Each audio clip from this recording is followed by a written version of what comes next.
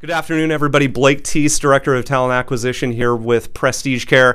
I'm alongside Mia Mullins, Regional Director of Operations down in Arizona and California. We're talking resumes today, very important in the job search and recruiting process.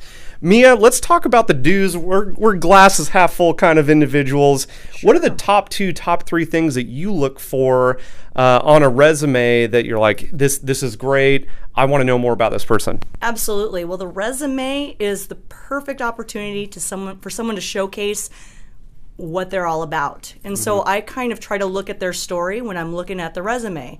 So, I also look at things like, how much time are they putting into making sure that there's proper grammar, and if there are breaks in times, like are they explaining those situations, and just kind of how thorough it is. Yeah, those are good call outs. For me, when I'm looking at a resume, obviously it depends on the role, but I want to see that you've achieved greatness at some point in the past, because we don't want to hire low performing or mediocre performing individuals. We want to hire the best and the best. So identifying maybe a quantifiable achievement, that is really key, number one, that I look for.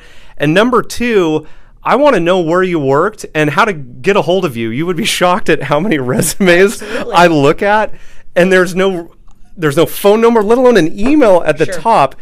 And that has always baffled my mind. So those are just a couple quick hits. Make sure you're doing those, and your resume will get noticed.